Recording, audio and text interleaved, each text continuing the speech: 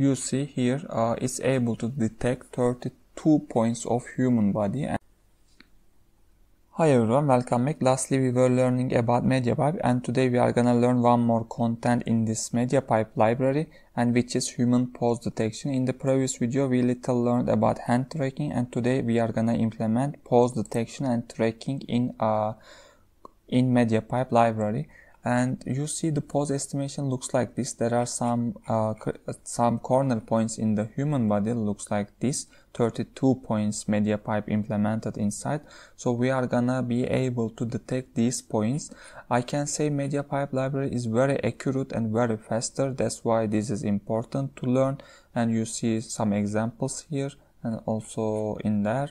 And we are gonna implement this Python code with MediaPipe library.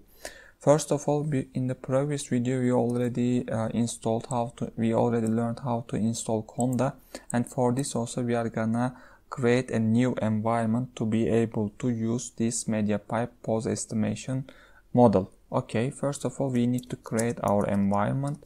First of all, Conda create a new.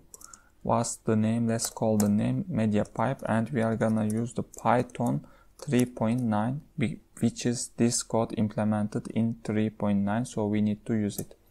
Then just we are implementing, and it's gonna prepare the packages, and it's done. Just we need to activate our new environment, and it's done. First of all, also we need to, this code you see here that it's using OpenCV and MediaPipe, so we need to install those libraries also. Pip install OpenCV Python first of all, and then we are gonna also install MediaPipe library again.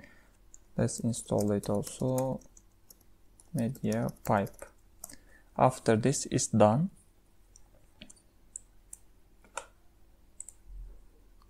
in here I just copied that code to here.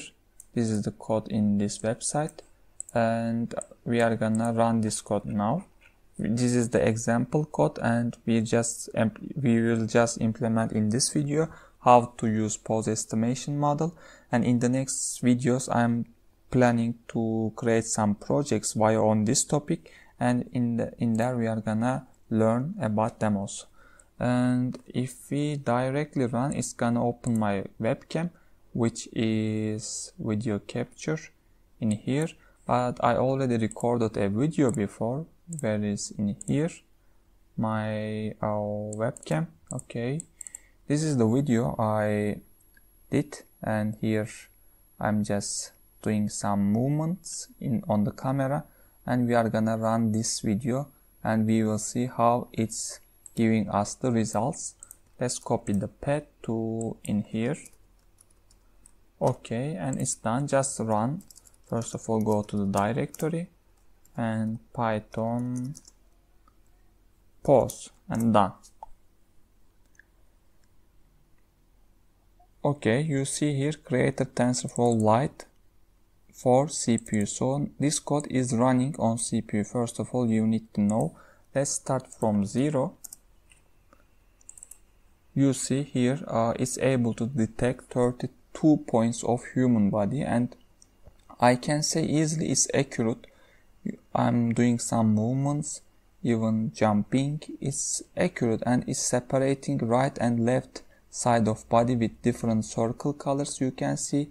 And the most important one of this model is it's really faster, and it's also accurate. This is the common important point of MediaPipe model. In here you see the results basically, and even CPU, it gives you a very useful things to use, because you don't need to have a GPU, so it's really good to use this pose estimation model in your projects. And I didn't do anything, just copied this code in their website to my local, and I create an environment which is compatible with the instructions of this Python solution API, and nothing else. It's running very well.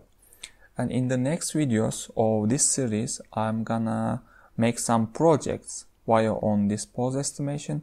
just keep in touch and try to follow this channel, so you are gonna see in the next videos the projects on this topic. And for this video I'm done, and I will give you can go to this page easily. I will put also to the description of this video, so you can copy from there and go there, and you can get the Python code and nothing else. See you in the next videos.